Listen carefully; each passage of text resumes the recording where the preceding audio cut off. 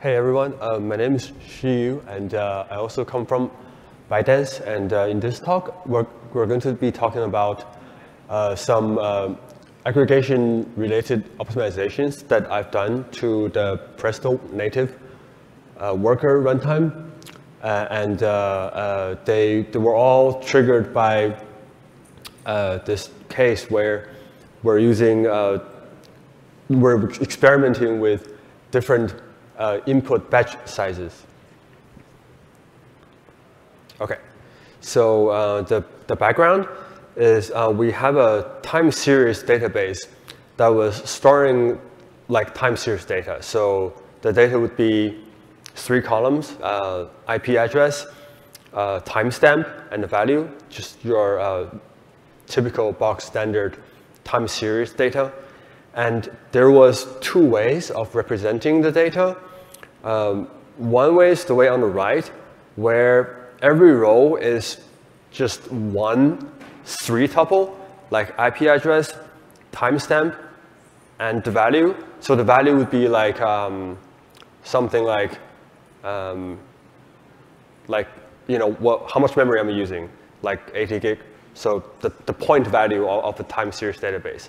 So that would be one way of storing data. One way of representing data in our vectors. The other way is to basically combine the timestamp and value column into a map, and then keep IP as its own column. So the data then physically will look something like, from the host or the machine with IP address 1111, there is these data values at these timestamps, and then on the host at IP address 2222, there will be a second batch of timestamp and values. So this is the background. Basically, we're trying to run aggregations on time series data, and we had 2 basically equally viable ways of representing the raw values. And so we thought we'll experiment with both and see how they perform. So the aggregation query, just for example, would be something like, select all and then group by IP and sum the value, something like that.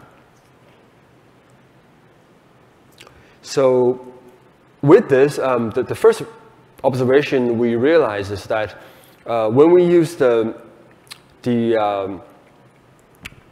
flat representation, where like every row is a 3-tuple, aka the not map way, the overall, if we look at the flame graph of just typical aggregation execution, we spend about 30x more time in vector destruction, which is basically the time it takes to deallocate memory. And the reason for that is because with every basically batch of or vector of values, there is a fixed overhead in allocation and deallocating the memory used to hold the values. So with the map way, because the timestamp and values are compacted into maps, there is an overall fewer number of rows, meaning if you use a fixed batch size, there will be overall fewer batches going through your query execution pipeline. And if you're, as I said earlier, because with each batch there's a fixed overhead with allocating and deallocating memory, if you're using fewer batches, then you're paying less time in allocating and deallocating the memories. So that was one significant difference in the performance between these 2 representations, which is if you're just flattening everything out, or aka unnesting, you will be incurring more input batches, and there will be more memory alloc and dealloc related. So the solution basically simple. Use a much larger batch size so that even when you're in the flat representation way, everything still can fit in fewer 1 or 2 batches. So that was the observation and the change that we made in this journey. And then, so we thought once we do that, there will be no performance differences. But then, actually, that was not the case either.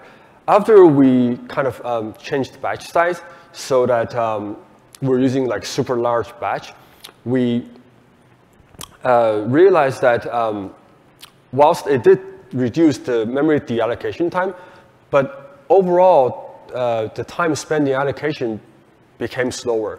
And specifically, specifically when you are using a super large batch, the vector hashing becomes slower.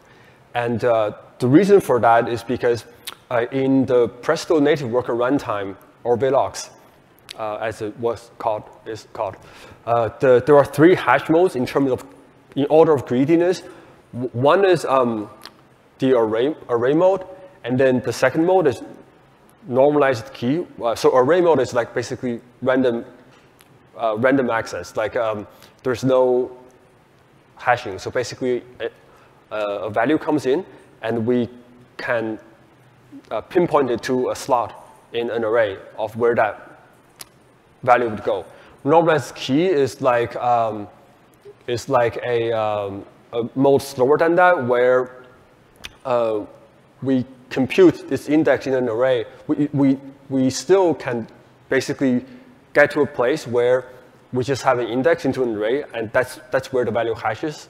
That's the value would stay in hash table, but we need to compute the normalized key first. And then the last hash mode is hash, which means we use a hash value to basically, which is basically linear probing. So we have a hash value that lets you know roughly where in the hash map a value would go, but then you need to compare it to the actual key value to see if it's the same key. So Velox has these 3 modes. And then the way it works is every time an input batch comes in, it tries to add input into the hash table. And then if it figures out the current hash mode, let's say we're on array, which is the most greedy way, cannot handle it because there's too many values, then it degrades to the next greedy level in terms of greediness, next one down. And then once it degrades, it has to rehash everything because every time you change the hash mode, you have to rehash everything.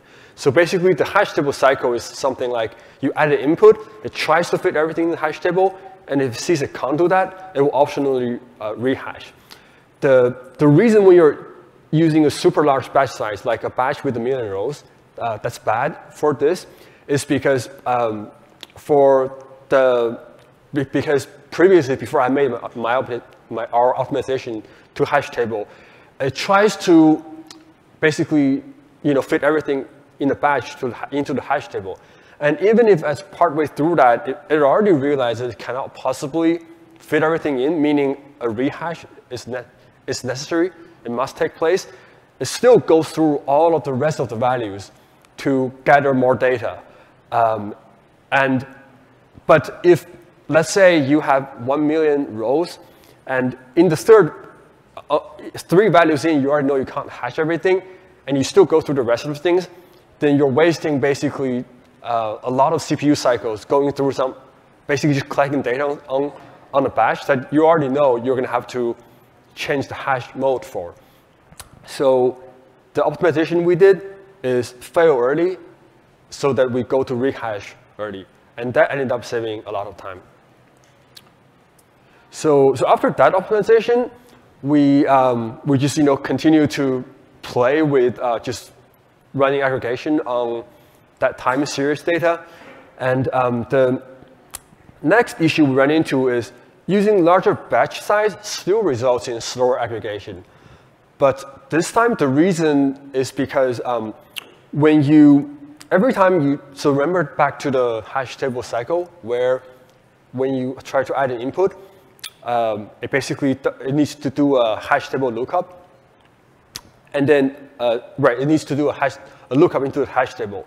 The lookup data structure size is linear with respect to the size of the input because of how hash probing works. So basically, when you try to probe an input against the hash table, it hashes all the rows, and then you do the probe, and then it returns back out a vector of indices of where in the hash table each row in the input would go, and so because of the lookup result needs to hold an index for every input row. The larger the batch size, the larger the lookup structure. So the lookup structure size basically scales with the input, and that in and of itself is just a waste of memory. But we also did this thing that was kind of not smart, which is when we create the hash lookup structure, we also eagerly zero it. And as it turns out, that zeroing is what's taking up a lot of time and unnecessary, because even if you don't zero the lookup structure, after the probe, the hash table will fill in everything anyway, meaning overwriting the entire structure. So there's no need to zero it beforehand.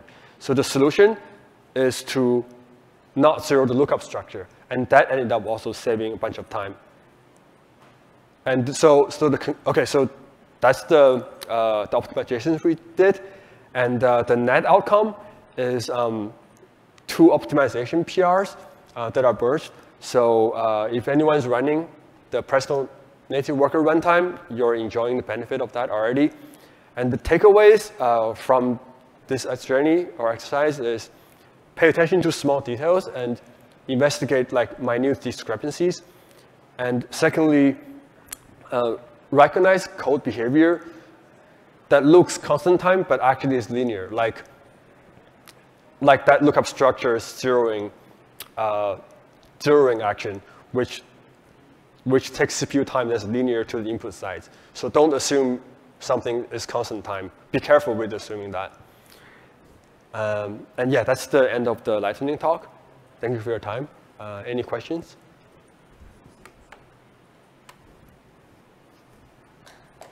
No? OK, great.